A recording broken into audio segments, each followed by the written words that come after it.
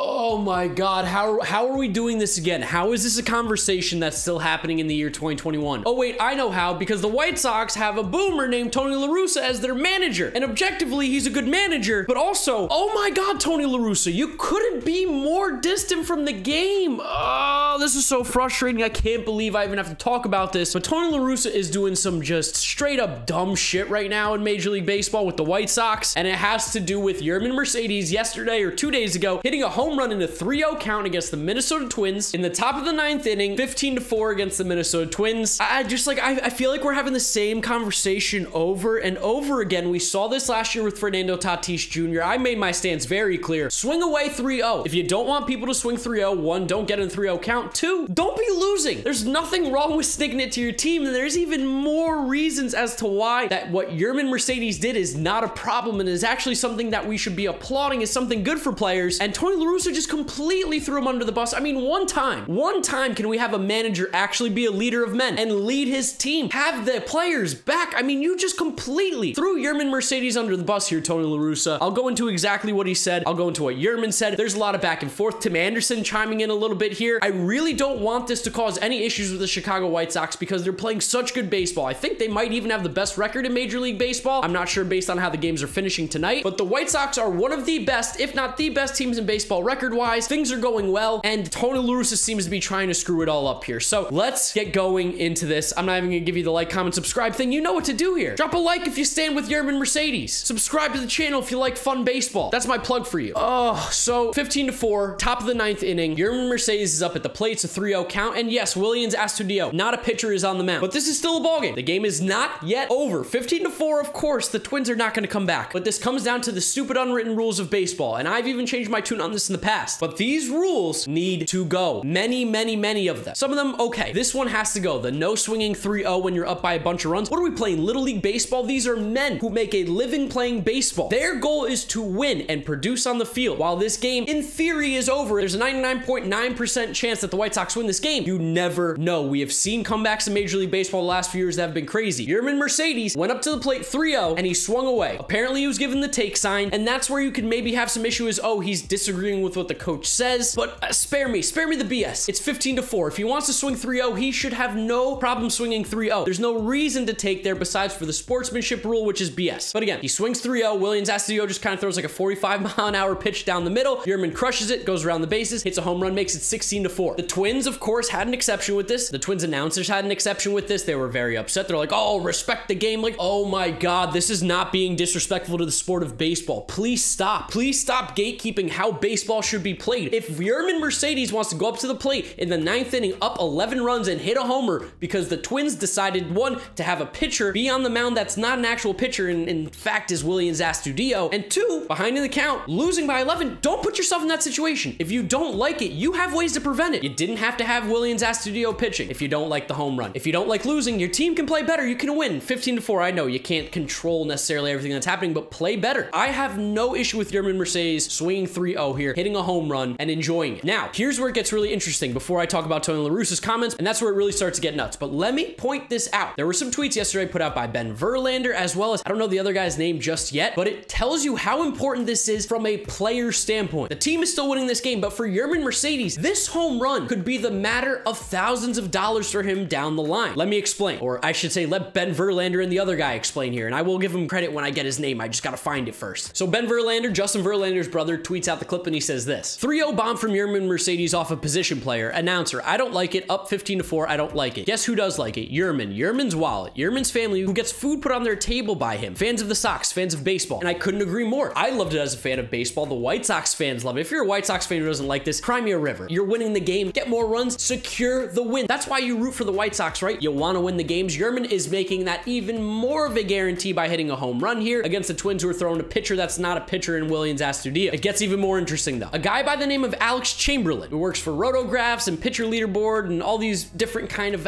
outlets, he came out with this tweet: Matt Schwartz has nearly perfected arbitration model, so I would defer to his expertise should he override. But when at Sean Dolinar and I looked at this more than half a decade ago, every homer was worth $45K to $50K at arbitration. That's not chump change for a journeyman. And as good as Yermin Mercedes has been this year, he's getting his rookie season at age 28. So Yermin is technically still not this solidified guy who has this huge contract coming for him, run. He's got years coming up where he can make some money. In arbitration, that home run right there could have made him $45,000 to $50,000 more for a guy who on a rookie contract or one of these base contracts makes about $500,000 to $600,000 during a season. That is a huge bump. That's a huge chunk of money. So yeah, oh my goodness, Yermin Mercedes was selfish because they hit a home run. Oh no, he made $50,000 more possibly in arbitration. No problems with it. Yermin, keep doing you. And Yermin even came out and said, I'm Yermin. I play baseball this way. This is how I'm going to do it. Deal with it. Love it. Fantastic. Now let's talk about Tony La Russa's comments because, oh my God, Tony La Russa, what are you doing, man? What are you doing? You were doing so good. The White Sox were winning. Why do you have to try and ruin this? Why are you trying to ruin the juju? This is such a weird and bizarre move. So Tony La Russa, when asked about it today, talked about Yermin Mercedes missing the take sign. He knows that's to Dio. That's fine. But where it gets weird is when he's like, he knows the consequences that he's going to have to deal with now. He made a mistake. He's got to deal with his consequences, and that's going to be handled internally inside our family. What is he, a child? You're going to punish him because a 28-year-old man hit a home run doing the thing he is paid to do? He's carried this offense this year for the White Sox, and you're going to have the gall, the wherewithal to start calling him out and holding him accountable for hitting another home run? I don't care what the score is. He is out there to play baseball. He hit a home run 3-0. You would think that this guy committed some crime the way that Tony La Russa is talking about it. Oh, it's just so frustrating. And there's more. There's more. He kept going. He didn't just end it there. He kept going, throwing him under the bus. Oh my God. I actually didn't even hear this part. This is insane. So yeah, Tony La Russa addresses that Yermin said, you know, I play my game. And Tony La Russa goes, no, you don't. You play the game of baseball. You respect the game. Who are you, Tony La Russa? Who made you the king of baseball? Why are you the person who gets to dictate how people get to play the game? I understand you're the manager. You want your team to play a certain way. But at the end of the day, you want your team to win. And you know what Yermin Mercedes has done all year long?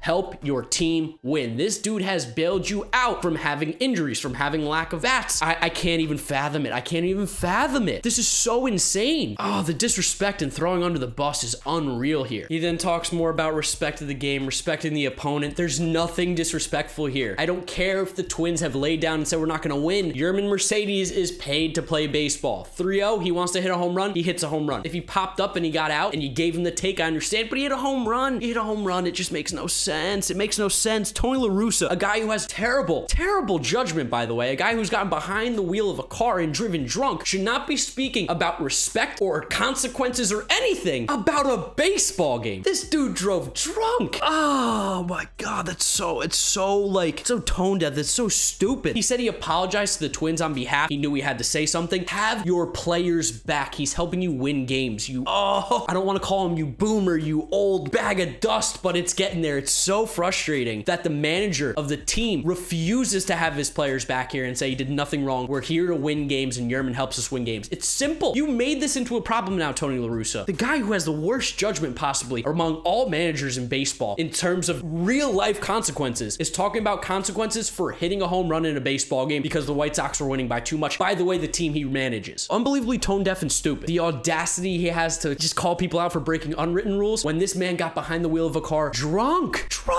I didn't want it to be personal, but that infuriates me. There's no excuse for driving drunk. There's no excuse. And then to question other people's decision-making about something so not important, like hitting a home run in an 11-run baseball game in the 9th on a 3-0 count? Ridiculous. If I was a player in the locker room, you lose my respect right there. I don't know what the White Sox players are feeling, but you lose my respect. Well, actually, I should kind of adjust that. We do know what one White Sox player is feeling. Tim Anderson, love him. He's a dude who plays the game hard on his sleeve. He has a ton of fun doing it. He's great for baseball. He had a comment, and I love it. It was an Instagram post by NBC Sports Chicago, and it talked about miss us with the unwritten rules. It had a quote from Yermin, quote from Tony La Russa. Tim Anderson replied and said, the game wasn't over. Keep doing you, Big Daddy. 100.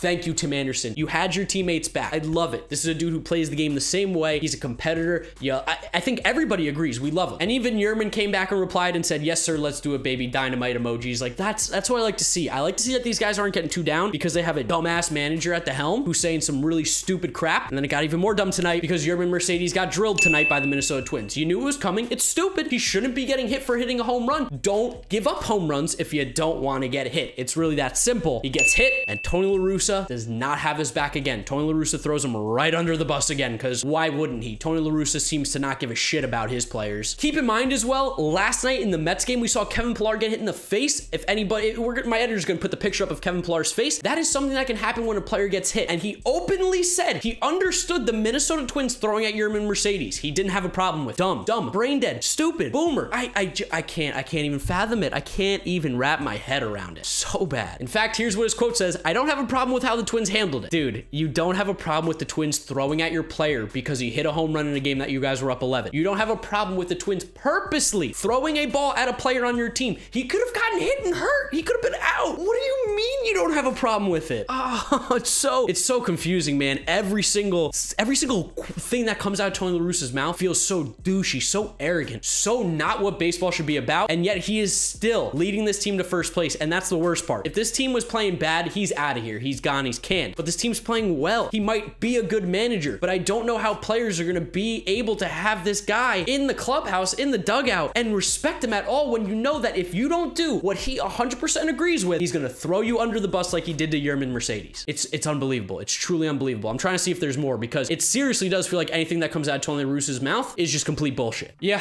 I mean, that's basically the exact thing that happened today with Tony La Russa and the Yermin Mercedes saga and swinging 3-0. Bottom line, Yermin Mercedes, who cares? He's doing what he's getting paid to do. He's helping the White Sox win. He wants to swing 3-0 up 11. Let him swing. He hit a home run. Oh no, the no fun police, no runs. You're winning by too much. Please stop it. I can't believe that. And then I can't believe that Tony La Russa was so openly against Yermin Mercedes and even vouched for him getting hit. He said he had no problem with it. Insane. This is the world we're living in 2021 with Major League Baseball. You have some amazing, great players and some fun things happening, and the league's doing it at an all-time great, getting more viewers, getting more watchers, getting more interaction. It's doing great. And then you have Tony La Russa, who is so out of touch and doesn't seem like he has a clue about what a modern baseball player is today, saying that he's okay with his player being hit because they hit a home run in the game, throwing his players under the bus. I can't believe it. I can't believe it, especially a guy who's carried this team and saved possibly Tony La Russa's ass this year. Unbelievable. I'm hot. I need to rant. I need to let it go. I'd love to know what you guys think about it down in the comment section below. Which side are you on? What's your thoughts and opinions? Drop a like on the video if you did enjoy it, as well as subscribe to the channel if you enjoy the content. Drop me a follow on all my social media, GiraffeNeckMarc, as well as check out my podcast, the Messed Up Podcast, links in the description. Thank you guys for watching. I'm sweaty out here because I got hot. Tony La Russa makes me get angry sometimes. Tonight was one of those nights, and hopefully Yermin continues to ball out because he's one of the most exciting young players in the game right now, and I hope he doesn't change because he has a boomer ass manager leading the White Sox. You guys know the drill from here on out. YouTube recommends you watch this video. This is my most recent upload. Click through those if you have not yet seen them. Thank you guys for watching, and I'll see you all tomorrow for another video. Bye.